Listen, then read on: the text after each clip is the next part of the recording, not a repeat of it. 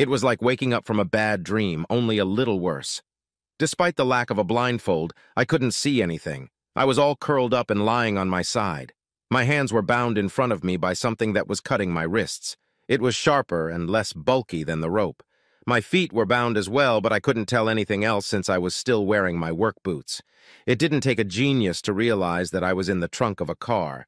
My brain was working overtime, but to no avail. I had a headache and a pain in the back of my head. The struggle was just making me uncomfortable. There was nothing I could do. I wasn't gagged, but there didn't seem to be any point in screaming. The car rumbled across some railroad tracks, and I was thrown slightly so that I hit my head and elbow on something hard. Hell, I was in the trunk of the car, so it could have been anything. After the second set of railroad tracks, I felt the car turn onto a gravel road. It was rougher than asphalt and much noisier. I slid onto the back of the trunk as the car began to climb up the hill. My brain started working. Where in the neighborhood were there any roads with a slope? Nothing was coming up, and I wasn't finding any answers. A few more minutes passed, and the road went from gravel to completely rough. It was no longer a road, but a trail. Everything hurt now. Every rock in the road caused another bruise when I hit it. And then everything went quiet. The car had stopped and the engine was off. My body was pressed against the back of the trunk. I was no longer trying to figure out where I was. All I could think about now was what was going to happen next. My mind was working at full capacity, but it was unwise to report it. I waited in silence until I heard the trunk latch open, the driver's door open and close. Another door followed. Was there really two? I opened my eyes to see a dim light coming in through the cracked trunk lid. It wasn't electric light, but something more natural. The trunk lid suddenly opened, and flashlight light hit me in the face.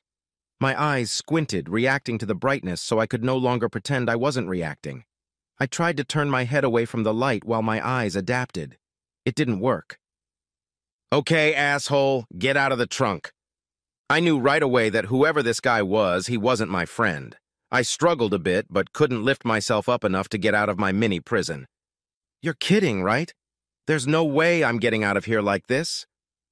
My eyes still hadn't adapted to my surroundings due to the constant light in my face. I heard my master let out a few grunts, mixed with light curses as he cut the plastic straps binding my legs together. Unceremoniously throwing my legs over the back seat of the car, he set me almost on the ground.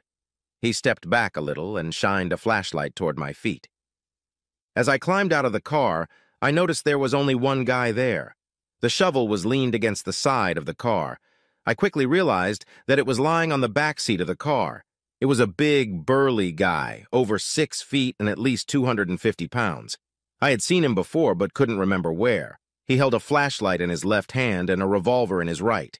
It looked like a .38 caliber police revolver, but not heavy enough to be a .357 caliber revolver. The big man pointed the flashlight toward a hill where a chain was strung across the side of the road. I recognized it. It was the fire trail that led to the top of Neversink Mountain to the ranger station. I had looked over my shoulder and was now looking at the city lights. The whole town was visible from here, and it was beautiful at night. The fire trail leading to the top was not open to the public. I stood on the mountain road with my hands tied in front of me and a gun pointed at my back. I tried to figure out what I had pissed this guy off with, but I couldn't think of anything. He had turned off the flashlight, and now all we had was the light of the moon. It was a warm glow that I could see through the crack in the trunk lid. The big guy slipped the flashlight into his jacket pocket and picked up a shovel. He waved the gun in my direction and growled one word: "Move." The moonlight was bright enough to follow the fire trail without difficulty.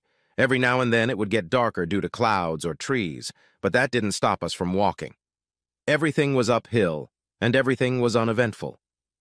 I was distracted from my thoughts trying to figure out how the park people were getting their cars onto this damn road. The big guy kept tripping over rocks on the trail, and each time it was accompanied by a swear word. Interestingly, he was big, but clumsy. In some places, fallen leaves made the surface of the trail slippery, which seemed to annoy my master even more. "Stop!" That sudden command was followed by another. "Move!" The flashlight was on again, shining to the right.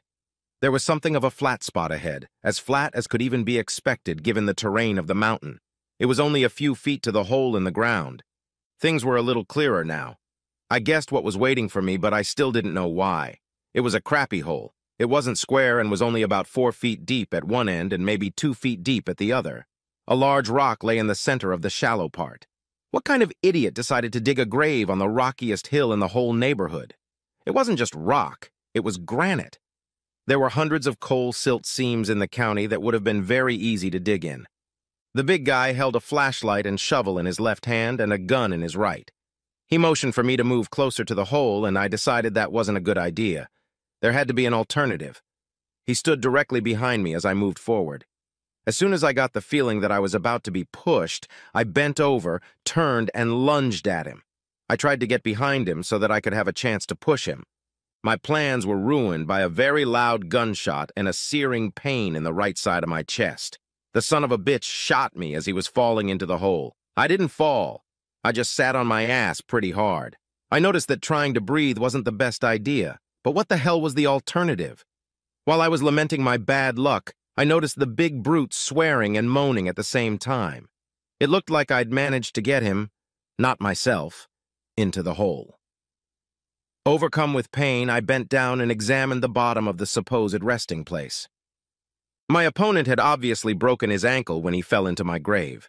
He was holding onto his right leg and sort of swaying back and forth. A flashlight was lying on the ground next to him, which created an eerie glow inside the pit. It was an opportunity, but an opportunity to do what? There was no way I could run with a hole in my chest. I could barely breathe, let alone walk. On the other hand, there was no way he could chase me with a sore ankle. I assumed it was broken, but maybe it was just a sprain. He was still holding the gun somewhere down there. That wasn't good. Since the gun now seemed to be my biggest problem, I decided something had to be done about it. As I struggled to get to my feet, I coughed from the abundance of blood. It filled my mouth and ran down my chin. I breathed in short gulps. There was no way in hell I could even think about taking a deep breath. I hesitated at the edge of the opening for a moment, then jumped in, feet first, right on top of him. I was glad I was still wearing my work boots. My left foot went right into the big guy's head, and my right boot went into his neck. I heard a loud crack and found myself lying on top of him. It hurt like hell. It hurt to move. It hurt to cough, and I coughed a lot. The flashlight was nearby, and I grabbed it first thing. The big beast was silent. He wasn't cursing or moaning anymore. I shined the light on his face. No reaction. I didn't check for a pulse, but I figured I'd either killed him or rendered him unconscious. Either way, it was a good thing. The bright red blood I'd drenched myself and the big brute with was clearly visible in the light. I knew what that bright color meant. I had a hole in my lung. If I didn't get help soon, I was going to choke on my own blood. I grabbed the gun that lay next to the flashlight, then rummaged through the big man's pockets until I found my cell phone and another discarded cell phone. Getting out of the hole was easier than I thought. I simply stepped over his body to the big rock on the end and then onto solid ground. It was only a few feet to the trail. I sat down with my back against one of the sassafras trees that dotted the hill and pulled out my cell phone. 911, what's your emergency? Hello? I'm on the Neversink Mountain Fire Trail and I need help. Sir, this area is off limits. Access is for park personnel only. She sounded young and like she was trying her best to be professional. I know that, dumbass. I've been shot and there's a dead man lying on the ground next to me. I need an ambulance and the police. I don't need a lecture on the rules of personal property. There was a brief pause on the other end of the line. Sir, an ambulance crew has been dispatched to your location. I'm also notifying the local and county police. Please keep your cell phone on. It will help us locate you. Sir? Sir? Sir? Sir? Are you there? Are you okay? Hell no, I'm not okay. I've been shot. I'm going to hang up right now. This little episode ended with me having another coughing fit. Most of the liquid coming out of my mouth was dripping down my jacket. I had no doubt that it was bright red blood. I tried to breathe steady and even, which wasn't easy considering the pain. My eyes blurred and I realized I was sweating madly. The cool night air felt cold when it hit my damp skin. I had a choice. wallow in pain and misery, or try to figure out what the hell was going on. This guy put a lot of effort into it. There had to be a good reason for what he did. It wasn't an accident. It was planned. Why did he have a disposable cell phone? I took his cell phone out of my pocket and stared at it for a long time. It was going to answer all the questions. Someone else was involved in this case, and the cell phone recording would tell me who. Now was not a good time to check the phone. I was too excited and too unstable. I carefully put it back in my jacket pocket. I was just beginning to think of other people who might have been interested in my demise when I heard sirens wailing in the distance. Who had a grudge against me, or who would benefit from my disappearance? If it was for insurance, the big brute wouldn't have tried to hide my corpse. They needed the corpse to get the insurance claim. It had to be something else, but what? The sirens were getting louder and louder. I didn't know how much time had actually passed, but they seemed to be responding better than I expected. Flashing lights appeared now and then between the trees as the car climbed the hill. I hoped it would be the medics first. I shined my flashlight down the trail and saw the big guy's car about 100 yards away. If I could see the car, the police and medics could see me. 2 minutes later, an ambulance became visible. The last thing I remembered was dropping the flashlight. I woke up with a headache. My eyes were still closed, but my head hurt like hell. I was trying to push all thoughts away from me and figure out where I was when I decided it would be faster if I looked around. Once I squinted a little, I realized the answer and mentally sighed in relief. The mint green walls were the first thing I noticed, but the hospital smell followed. As I inhaled, the right side of my chest ached. It brought me back to reality very quickly. I remembered the shooting, the mountain, and the ride in the trunk of the car. It wasn't a dream. It was all real, but that didn't make it any better. I was fucking thirsty, but my mouth felt like shit. When I tried to put my hand to my mouth, I realized I had an IV or some kind of tube hooked up to me. I wouldn't have been able to touch my mouth anyway because I had a plastic mask over my face. It was breathing for me, or at least helping me breathe. Dad, you're awake. Welcome back. Welcome to the real world. Turning my head in the direction of the voice, I squinted and saw my son, Brian. What the hell are you doing here? Why aren't you in school? Brian was attending Pennsylvania State University, and I didn't want him to miss class, especially since I was paying tuition to have him there. It's okay, I needed a break. I have a week off. Relax. I took a quick look around the room. It was small, and it didn't look like I shared it with anyone else. There were no flowers, thank God, but there were 3 Mylar balls hanging from the ceiling in one corner. I finished looking around and looked at the balloons again. Where did they come from? Brian laughed lightly and smiled. They came from the Oompa Loompa. She comes in here twice a day and brings one each time. I tried to laugh, but had to cut the laughter short. What's an Oompa Loompa? I don't know, Dad. I've never seen her before. She's about 5 feet tall and the same width. Wears a blue uniform. I thought at first she was some kind of mint girl or whatever they call them. You mean the candy saleswoman? Yeah, I guess so. So much for polite conversation. I started thinking about my situation again. I had questions that needed answers. I noticed that Brian gave some sort of signal to one of the nurses walking by. I assumed that my resurrection was something they were looking forward to. Brian, do you happen to know what's wrong with me? Dad, you've been shot. You've got... Let's see. My son was trying to find something on the clipboard on the edge of the bed. Ah, here it is. You have a pneumothorax? In English, please. You have a hole in your right lung where some guy shot you. Yes, I think I remember that now that you mention it. For a few moments, we both sat in silence. I gathered my thoughts and assumed my son was patiently waiting for the doctor to show up. How long have I been here? Over 2 days. Damn, this must have been worse than I thought. Where's your mom? Why isn't she here? His silence was deafening. I was about to repeat the question, but decided not to. I just stared at him.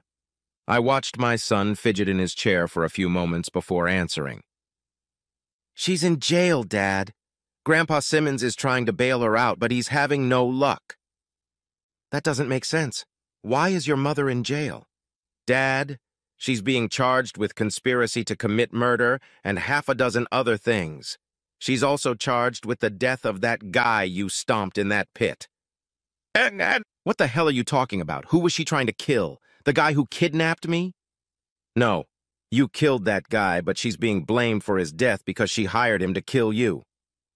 One of the machines behind me started beeping, and Nurse Ratchet or her sister ran into the room. The news my son had dropped on me had done wonders for my blood pressure. She asked Brian to leave and then gave me some kind of injection. Before the injection took effect, I coughed into the mask placed over my face. It turned out to be one hell of an unpleasant picture. I decided to relax a bit, and the shot she gave me willingly helped. About that time, a doctor came into the room and examined me. He was checking things out as fast as he could, but I didn't care anymore. I just wanted to take a nap, if only for a little while. I don't know how long it was until I opened my eyes again. It was darker and the hospital corridors seemed quieter. I looked around the room. There were 4 Mylar balloons standing in the corner.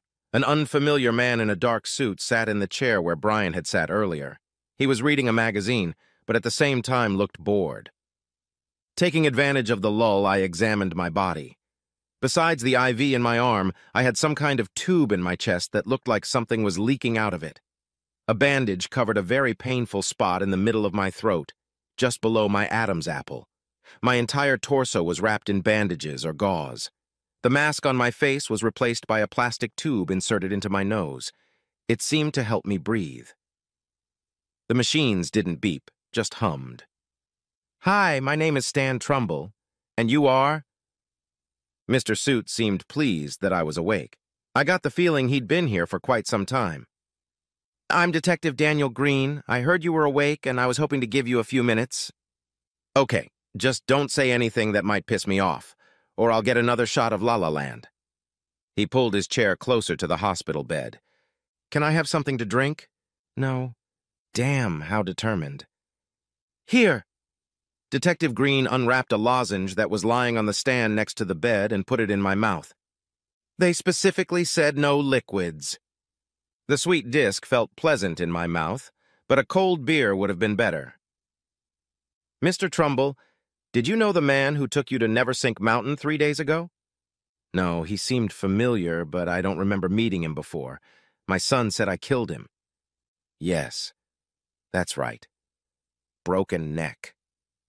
I didn't mean to kill him, I just wanted to get away." "Don't worry about that. No one holds you responsible for his death." "My son also said you blame my wife for his death. Is that true?" "Yes, but we can discuss all that later." The answer didn't make me happy, but I believe there was a reason he phrased it that way. "So, who the hell was this guy and why was I there?" "His name was Carmine Nunizzo. He was Richard Herring's own brother. Do you know Dick Herring?" "Sure. Everyone knows Dick Herring, the king of mattresses. My wife Darlene works for him." As soon as the words left my mouth, I had an epiphany. Darlene had worked at Herring Bedding for almost 10 years. For the first few years, she complained constantly about Richard. He was a bad manager, a bad supervisor, and a tosser. For the last year or so, she hadn't said anything about him at all. That should have been the first clue. She started working overtime at the store because they were forced to cut back on office staff. She also started attending seminars and business expos that were nearby, some of them overnight. Up until now, I hadn't thought about any of this. I trusted her completely. "Mr. Trumbull, do you understand where this is going, or do I need to elaborate a bit?"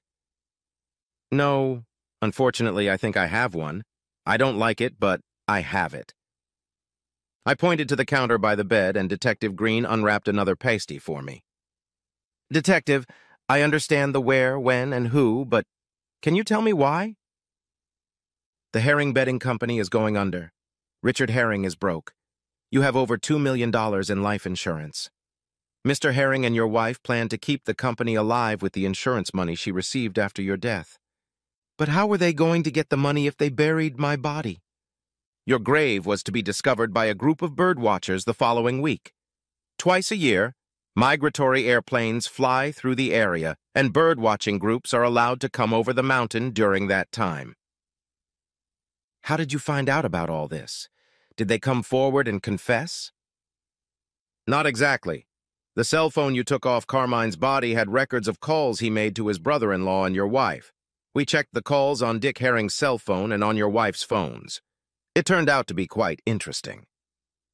Are you telling me you have enough information from those phones to charge my wife with murder? No. We got it all from Mr. Herring. When he found out he was being charged with his brother-in-law's murder, as well as attempted murder, he couldn't start talking fast enough. He had a lawyer, and he cut a deal before your wife even realized what was going on. Once she found out Herring had turned against her, she confessed to everything and tried to blame it on him. She decided to plead guilty so she wouldn't have a trial, but she'll probably get a harsher punishment than Herring. Well, that sucks for her. Was it his idea or hers to kill me?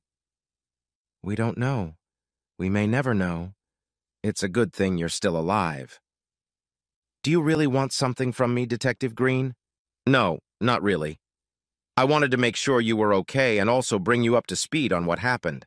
I'd rather you hear about it from me than read about it in the papers. Do you have any more questions? I thought for a few moments.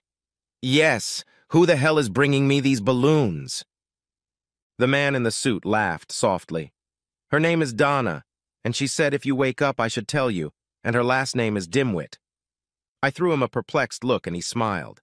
She's the 911 operator who took your call. She said you called her a dumbass and she realized at the time she was acting that way. She was new to the job and felt very uncomfortable about saying something stupid. He must have left the room right after that, because the next thing I knew it was dawning on me. Brian was by my side again and helped me with the first tray of food. Darlene was denied bail and sentencing was at the end of the month. Dick Herring made bail and disappeared. His business was going under and he had no family. That was the day I finally met Donna Dimwit. She was short, stocky, and full of life. Although she was a registered nurse, her weight made it difficult for her to get a job. She couldn't work on an ambulance crew because of the physical agility requirements. The 911 service became her best option.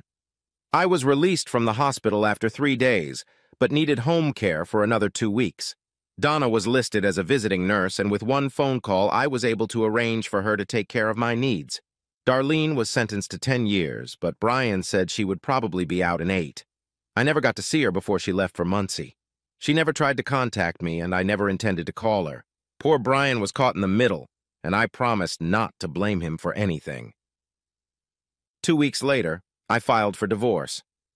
Donna made macaroni and cheese for dinner.